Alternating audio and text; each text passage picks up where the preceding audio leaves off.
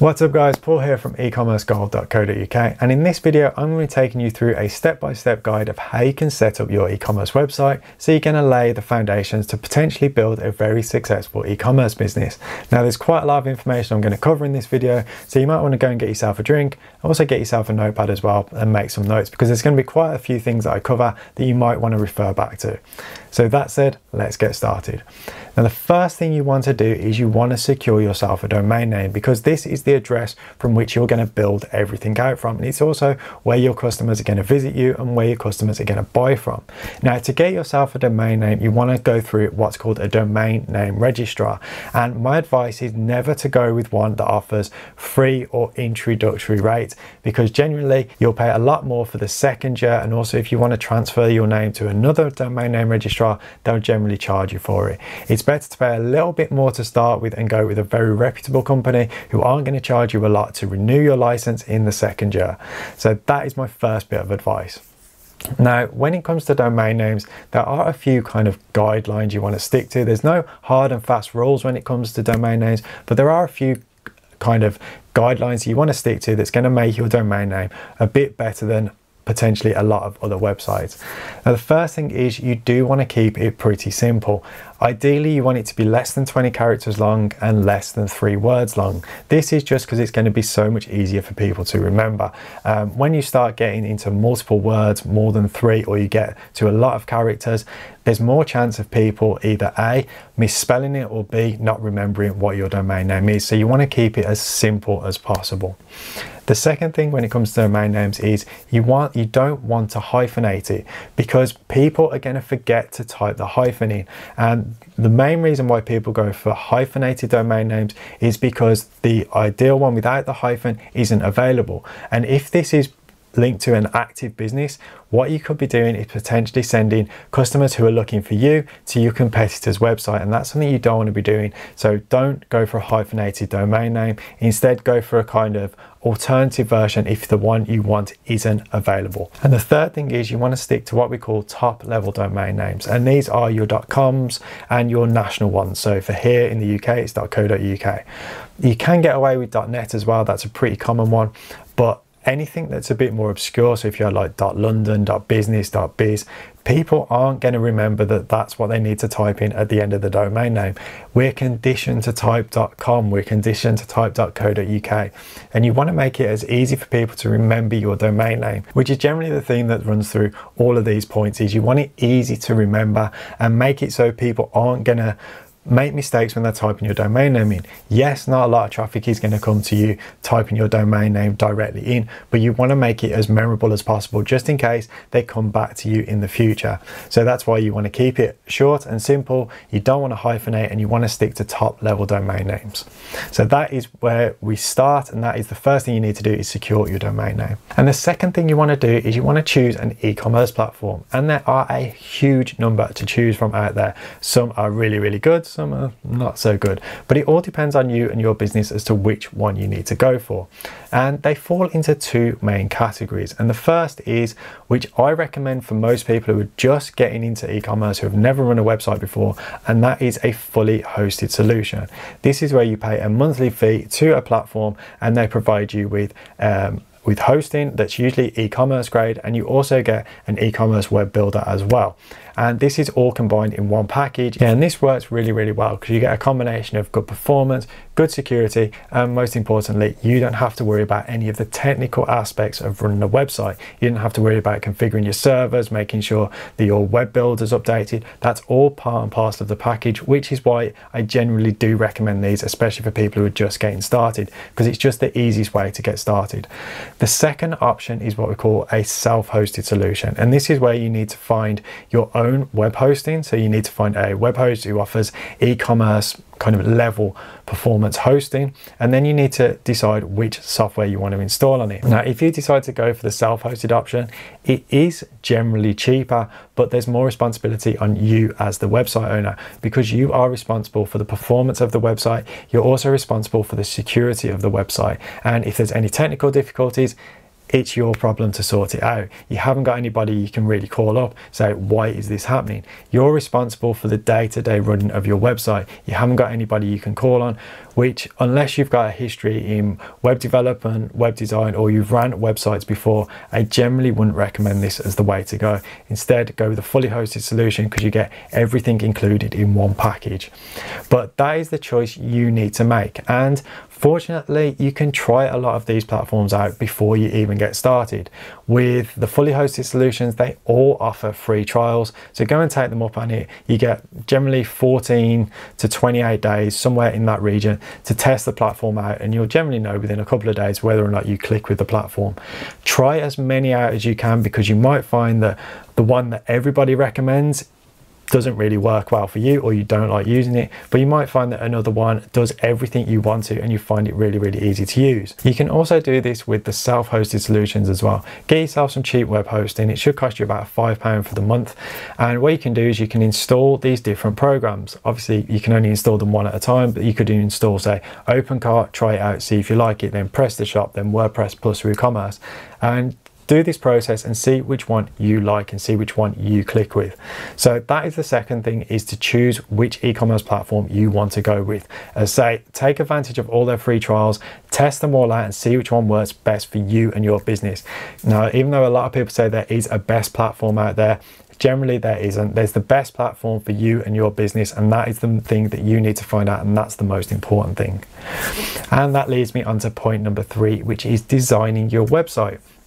Now, a lot of people are going to think this is just the aesthetics of your website, but there's a lot more that goes into this. You also need to plan and design the layout of your website. So yes, the aesthetics are important. You want it to fit your brand and you want it to fit your business. You want it to look nice and you want it to be appealing to the customer.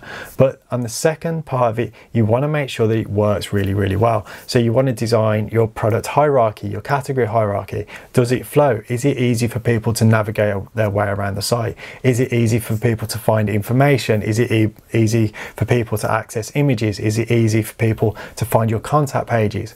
This is a very important part of designing your website, is designing the flow of your website. It's something a lot of people overlook, but it's hugely important, because you probably know yourself, you've been onto somebody's website and it's just really, really frustrating to use. It's really not easy to use.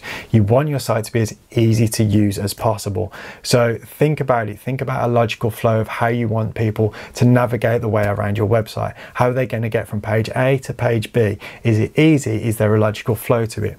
Think this out. Sometimes it can be as simple as just drawing it out on a piece of paper, almost drawing like a family tree. So you start off with your home page, then you've got your main categories, then you go down to your subcategories and your subcategories.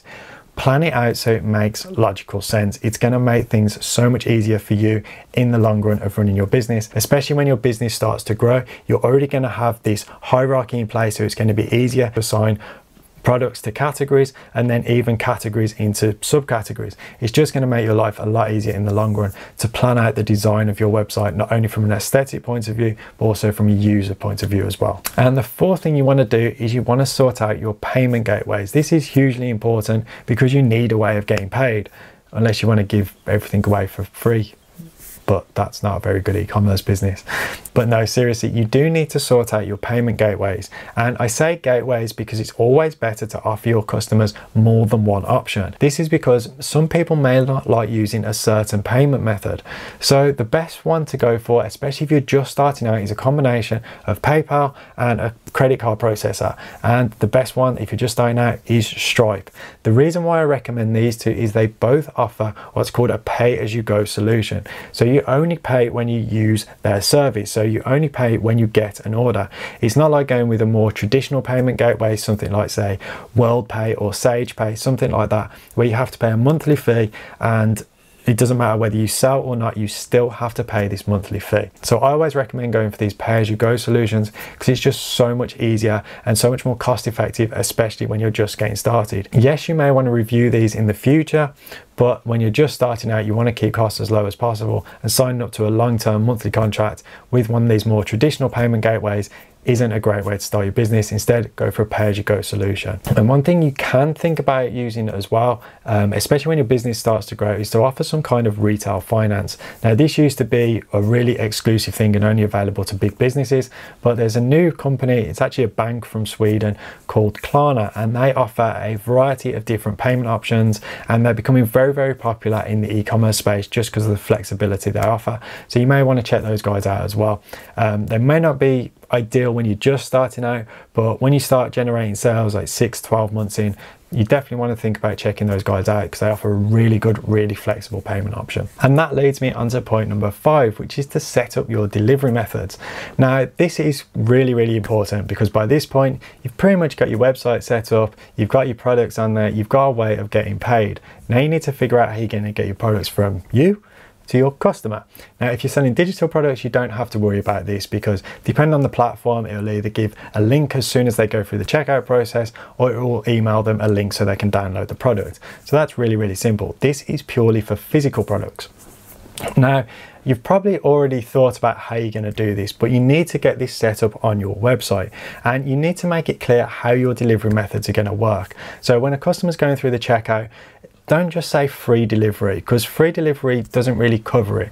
Say what the delivery method is. So free raw mail first class delivery, for example. You can also add add-on options. So say you offer raw mail first class for free, you can have a second option where they could choose for express delivery. So they could have next day, say special delivery, which is another option that you charge for. Have all this set up, have it ready to go, and make sure it's clear for your customer to understand how you're going to deliver it to them. Yeah, just generally saying free delivery isn't really that great. Instead, inform the customer as much as you can, because then it sets their delivery expectations, because if they know it's going to be free second class, they know it's going to be a couple of days wait. Whereas if it's just free delivery and you don't say what the delivery time period is, it's not really covering it. So when you set your delivery methods up, make sure that they're clearly labeled, also that they're clearly priced as well, because if you do charge for delivery, make sure it's clearly priced on your website. And when you are setting up your delivery methods, it's always worth having a delivery page on your website, especially if you do charge for delivery,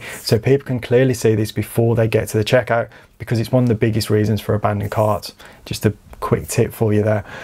Always be clear and upfront about delivery charges. Don't wait to the last minute to drop them on them. So always be clear and upfront. And point number 6 is to make sure your website's legal. I see so many people make this mistake of not having the correct things on their website. It's a business, it's a legal entity, it's a legal sales outlet for you. So you've got to make sure your business website is legal. The most important thing you need to have is your privacy policy, because this has got to comply with GDPR regulations here in the UK, and you've got to make sure that your website is compliant on these things. And you do have to do a bit of research. You do need to understand the basic principles of what this applies to. The second thing when it comes to e-commerce is you need to have a terms and conditions page on your website, which covers everything to do with your website. So it's how people use your website, how people interact with your website. You also want to throw everything to do with the e-commerce thing in there. So your pricing, your payments, your delivery methods, everything to do with the transaction you want listed in your terms and conditions. And it's always worth getting these two things checked out before you launch your website, because it's quite easy to get yourself in hot water if you've listed something in your terms and conditions and that turns out not to be legal, and people can launch court case against you. So it's always worth getting these things checked out by an e-commerce expert or e-commerce lawyer. Get them all checked out, make sure they're legal, make sure they comply with every single regulation. So GDPR, also make sure that you comply with distance selling regulations as well. That's a big one that people fall short on. And you just need to, one, make sure they're legal. You also need to understand it as well. So take some time, read through it and see if there's anything specific for your business. I had to research some things when I had my business because I was selling jewelry, and there was some things that come under personal hygiene, earrings for example, and I needed to learn how that applied to my business. So always make sure that you understand it, so you're not going to get caught short when there is an issue further down the line. So that's it. Always make sure your site's legal. On a second point, on a kind of secondary point on that, I would also suggest adding lots of information pages to your website. So as I mentioned before, delivery method, make sure you've got a separate page for returns. Don't bury everything in your terms and conditions. You want to be kind of upfront and transparent about these things. So for me, I always create separate pages for these. So delivery and payments, returns process, all those on separate pages, because it just makes it easier for your customers to understand how your website works, and also you're not trying to hide everything, you're being upfront and open with everything. And point number 7 is you want to test your website out. You want to run some test transactions through the site. Make sure that everything's working as it should, because by this point you should have built your website, you should have your payment gateways set up, your delivery methods, all this kind of stuff set in place so people can do a transaction on your site. You need to make sure that works properly. A lot of people that I've dealt with and spoke to across the years have made that mistake of they think everything's going to work. Don't assume that it's going to work. Instead, test and test and test again. I dread to think how many test transactions I've run through my websites over the years. Even when the site's up and running, I'll still do some test transactions just to make sure everything is still running smoothly. And if you're happy with everything working, then get friends and family to test it out for you. Get them to do some test orders, and then you can process it and get their feedback on how they think that the process works, because there might be something that they're quite not happy with, especially if you get the same feedback off a couple of people. So always test the website out before you go live. It's the best way to do it. It's better to learn about the problems before your site goes live than have customers contacting you saying, I can't do this, I can't do that, I can't do this. Always test it before you go live. I can't emphasize that point enough. Yes, it might be boring, but you're also going to learn how the platform works. You're going to understand what it's like to process an order. You're going to understand what it's like to refund an order. That's another thing. Refund the orders. Make sure you know how to cancel, refund. As I say, test it. You're not just testing to make sure that it works, you're also testing it to make sure that you know how to do everything. Because this is so much easier to do in a testing environment than it is to do in a live environment. So once again, this is really, really important. Make sure you test your website fully. Yes, there's probably going to be things that come up that you're not going to anticipate, but to start with, always make sure you test it. Get other people to test it, and you will know if there's any problems with your website, whether it could be your payment gateway is not working properly, it could be your delivery methods aren't processing properly. Anything, just make sure you test it. I hope I've labored on that point enough that you do need to test your website. And the final point is get started. I have come across lots of people over the years who have said, yeah, I'm going to build my website, I'm going to build my website next week, I'm going to build it next month. And you know what? I speak to them in a year's time, they still haven't set up their website. If you're going to do it, do it. Get started, make that commitment and actually do it. Even if you just set out the blueprint for how you're going to do it, and you can do week 1, I'm going to get my domain name. Week 2, I'm going to test out so-and-so platforms. Week 3, I'm going to start building it. Make sure you actually get started, because without getting started, you're not going to build your site. Without building your site, you're not going to start getting sales. Without getting sales, you're not going to have an e-commerce business. It's as simple as that. So make sure you do get started. And the process that I've laid out in this video is what I've done on my websites for the past few years. It's what I've refined from building quite a few different e-commerce sites. And it does work because it's got a logical flow to it. So I'll leave a link in the description below to my actual blog post on this, where I do cover things in possibly a little bit more detail than I have in this video, just because there's so much to cover in one video. So I'll leave a link in the description below for that. I'll also leave a link in the description to what I think are the best e-commerce platforms that you can choose as well, which kind of complements this video quite well. So I hope you've all enjoyed this video. If you have, I'd really, really appreciate it if you could hit that like button, and also if you want to learn more about this, then subscribe to the channel. So once again guys, thank you so much for watching, stay awesome, and I'll see you on the next video.